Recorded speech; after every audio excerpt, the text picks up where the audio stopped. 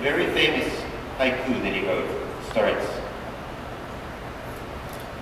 I walk through Kyoto, hearing the cuckoos sing, longing for Kyoto.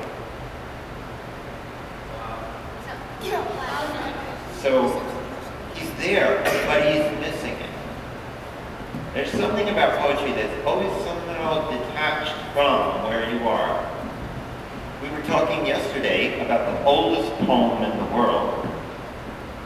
Anybody want to hear the oldest poem in the world? Yeah! They found this poem in Iraq. It was written in the Sumerian times. Any of you know who the Sumerians were? Yeah, you do? You raised your hand. Yeah. So you heard of them? They were about the time of the ancient Egyptians. They're the first civilization. 3,000, 2,500 BC. So this poem was found. Actually, it was found by, I think it was found by the husband of Agatha Christie. And he was an archaeologist. He was working it out. And this 2,500 BC or 3,000 BC, this poem begins. Unhappy modern man. He walks down the streets of the noisy city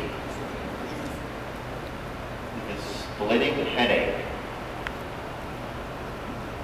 He cannot hear the voice of his God calling to him anymore.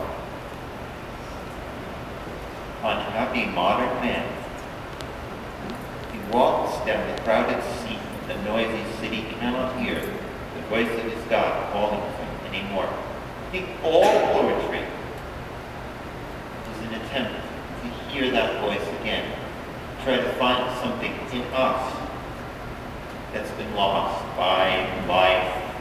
We're trying to get back in touch with our feelings or get back in touch with something. But I haven't given you any Pushkin yet. How many of you are connected to Russia in some way?